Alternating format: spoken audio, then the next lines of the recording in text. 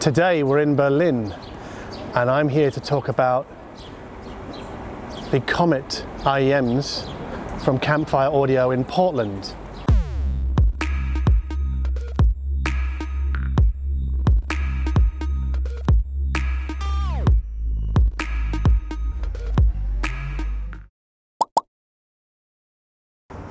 So, what's in the box?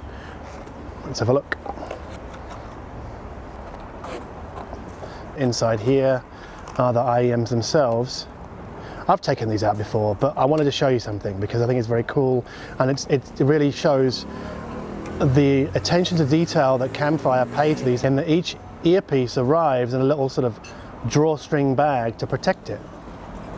So in here is the earpiece. I think that's really neat. So this is a nice lined, it's almost like a baby sheep. It's a nice soft line pouch for protecting the IEMs in travel.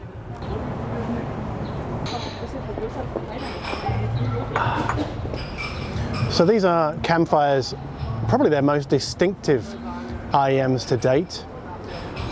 They're made of stainless steel using a process that Ken Ball, the designer, calls drop forging. And they're quite a small IEM, but they're very solid. They're solidly built, and the stainless steel makes the inner chambers less resonant, so with the idea that they sound better. They're a long way from the cheap IEMs that are literally pouring out of China at the moment. This is a very, very high quality product with a real luxury feel and look. So inside this stainless steel earpiece is only a single balanced armature driver, which in and of itself isn't really that special. But what is what Ken Ball, the designer, has done to that driver.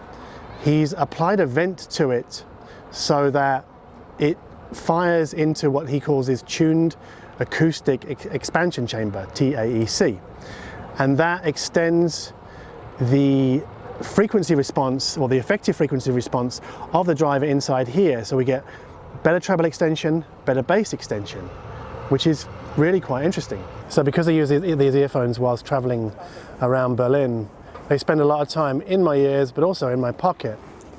So I shove them in my pocket like this, and when they come out again, they have the potential to be quite tangled, but luckily Campfire have specified a cable which is mostly actually fairly tangle-free.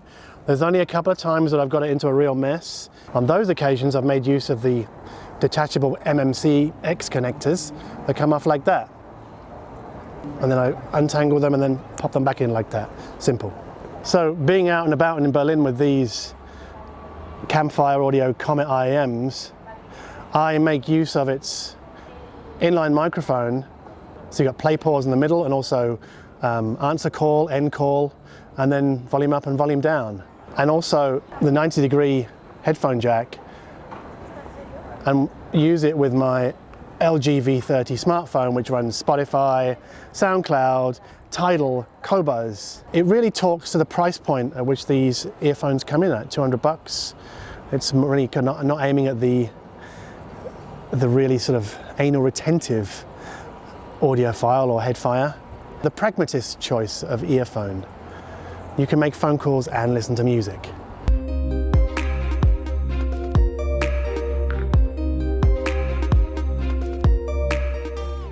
So these earphones are slightly thirstier than the average balanced armature IEM. They really ask the V30 phone to push volume pretty much close to the top end here.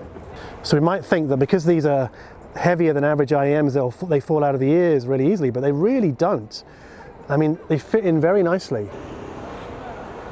So you can see this IEM rests in this part of the ear here, which is, I believe, called the intertragic notch. And they're very stable. So you can see this is one of Campfire's earlier shell designs. It's quite a bit bigger than the Comet, and therefore the Comet fits into the ear much more easily than this Orion does. And what I really like about the Comet is that it kind of captures the sort of sonic finesse and purity of the Orion, but takes it to the next level with a better extension up top and down below. We get none of the Orion's bass and treble roll-off. And that's because, I assume, Ken Ball has juiced this one with his expansion chamber. So for me, the Comet is the clear winner in terms of fluidity and dynamics, and they contrast the Orion as being drier and more incisive and probably a little bit more skeletal. The Comet is fatter in the mid-range, and at times I'd swear I was listening to a hybrid. It's really that good.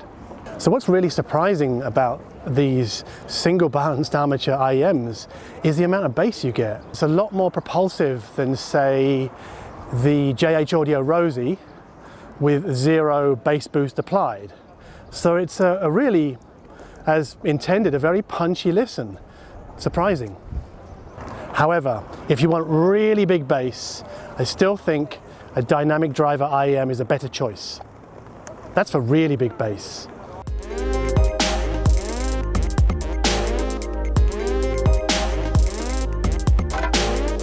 Back in the box we have a little sort of instruction manual, and then in this bottom layer I've already bust open the spin fit ear tips. But you can see there's a whole range of ear tips in here, including the stock ones which I took off. These are what the Comet arrived with, but I took them off and went spin fit. But there's more. There's another set here, more like foam ear tips. You might find that you get a better fit with those. I personally do not. I prefer the spin fit. But that's the thing, isn't it? You have to choose what works best for you. And yet more ear tips, and a cleaning brush, and a Campfire Audio pin, and a warranty card. So I use the extra large spin fit tip on these IEMs. This gives me the best fit possible for me. Okay, so you can see here we have the Audio Rosie IEM. It's a lot bigger ear shell than the Campfire. But it's amazing how the Campfire have this kind of fuller fat, squidgier, like a rubber bouncing ball kind of bass sound, whereas the Audios may sound a little bit bigger, but it's more uptight, it's more rigid. Okay, so we have to be careful though, because it isn't just the earphone itself that makes the Campfire, for me, sound better than the Audio. It's the fit. That's partially the reason why I get a better bass response from this earphone, is because it fits better in my ear. It's smaller, I can push it further in. This one's more of an issue. So fit is just as important as the quality of the drivers, how they're implemented, the crossover. So what I like about what Ken Ball has done with the voicing of these IEMs is he's given them just a little bit of a tickle in the upper mid-range to make those guitars really kind of like sear through. Not too much, just the right amount. So the extra bit of upper mid-range energy also translates nicely to this podcast from Nathan Fake to give it an extra bit of spice when listening, especially to the squiggly 303 lines that kick in halfway. It's a very exciting listen through these earphones. Really cool. But a bit of extra presence region push never really hurt anybody.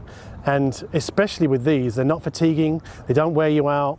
You can listen for a long time, and that's especially important for an earphone like this that is positioned as a long game earphone. So maybe for 3 months, or maybe you're going to have them for a year or 2 years or several decades, or maybe a couple of 100 years like this building that's been standing behind me. This is a long game earphone.